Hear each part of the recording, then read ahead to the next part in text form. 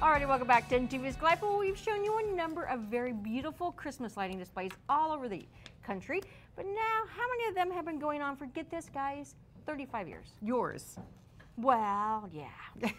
But not like this. Not like this, because our Good Life guy, Brian Gnuse, tells us about one such display, and it's just south of Cozad, so we can drive to it and see it. You got it, exactly right. Yes, right. Very true.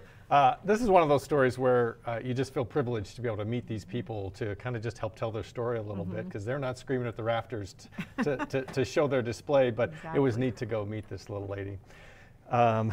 To do anything for 35 years means you're no sprig chicken. Every fall, however, when it comes time to decorate, Janice Hueftle gets a spring in her step. She's 87 years old, but still makes sure the lights and Christmas decorations get up every year. It was 1983 when the decorating began. They needed to make the farm site stand out for some of their daughter's friends who were coming for a party here, so they put a few lights on the steeple. That's all we did the first year, and then the next year Carl says, well, you need to do some more lights. So then I started and I put them on the house. And then, okay, then we'll just keep it going. But before we move on with the story, I had to ask, why is there a church steeple in the yard? It was the church that all the Hueftles went to. Janice said after two churches combined, it was decided that their Methodist church in Eustis would be taken down.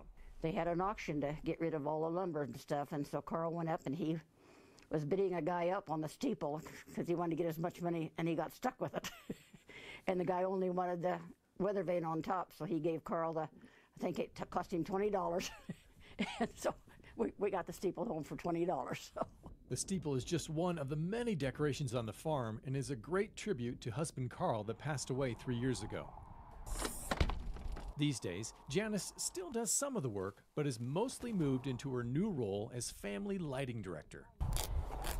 I did a lot of it myself for a long time, but the last 3 years I haven't done much because my health just won't let me anymore. So, but I have family that helps me, so, and they know, okay, this one does the steeple now, and I've got 2 grandsons that they'll grab the sleigh and reindeer and up they go. And with 6 children, 11 grandchildren, and 11 great-grandchildren, she has a big group to help with the work.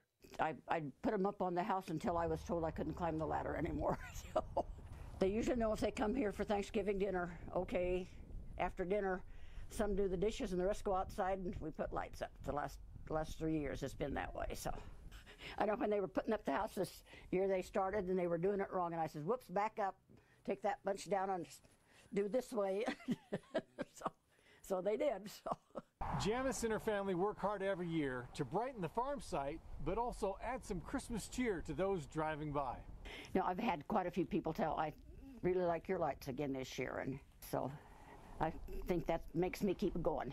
Just kind of part of me anymore. Janice is proud to say she's 87 years old and plans to keep putting up lights for as long as she can.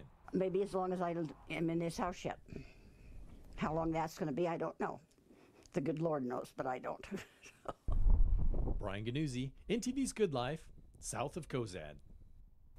If you'd like to see the display, it's an easy one to find. It's just 4 miles south of Cozad, I-80 interchange, right on Highway 23. So, Man, very cool. I gotta say, she's inspirational. Yes. And I want to just go give her a hug. I love that. That's what keeps you young. She was the sweetest lady and has a great family that's helping her keep that tradition going. As she said, she shouldn't be climbing ladders anymore. Right. And she also mentioned another story about her husband, Carl, before he passed away, was he'd lift her up in the bucket of the tractor to get her around the house. And I don't think it was terribly long ago that was happening. So they were troopers to get their lights up. And but now she's got a big family to help do the work.